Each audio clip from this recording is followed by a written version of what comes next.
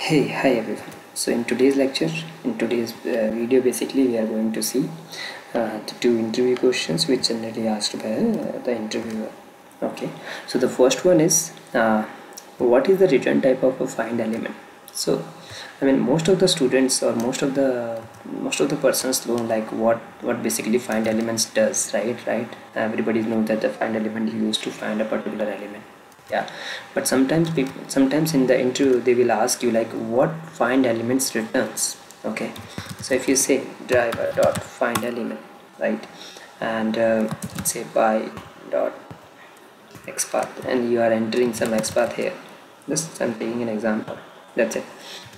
So as of now you are not doing any operations on this. As of now you have just you are just trying to find out that particular element. Okay, so this element could be anything, let's say button.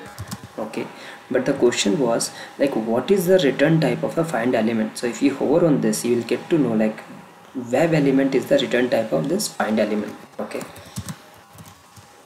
so if you talk about what is web element, so anything, any of the element, any element which is present on the web page is known as a web element. Okay, so you have to import this web element also in order to use it. Okay, so the first answer is the question, the first question was what is the return type of find element. So the answer is web element. Okay, so find element basically returns web element, an object of a web element, basically you can say.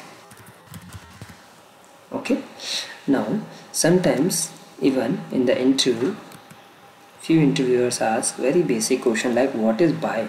So first of all, since it is starting from the capital letters, you can guess like this is a class. Okay, and we know the basic concept of a static method. If you don't know the basic concept of static method, I'll create a separate session on this, separate video on this. But see, you can call any static method with a class name. Okay, you can call static methods with the class name. Yeah, and that's what is happening here.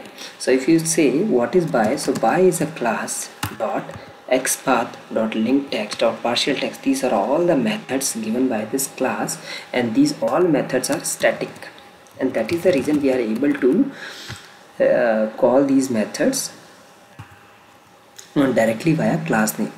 Okay, now what if somebody asks you, okay, let what is the return type of this xpath or this? So basically these all methods generally returns an object of by class. That's it. So you can put this method here directly instead of writing this xpath. Okay, and you can perform any operation on the button like click, like clear, and other things. Okay, so this is how you can use these methods, and this is the return types of these two methods basically. Okay, thank you, thanks a lot. We'll meet you into the next video. Thank you.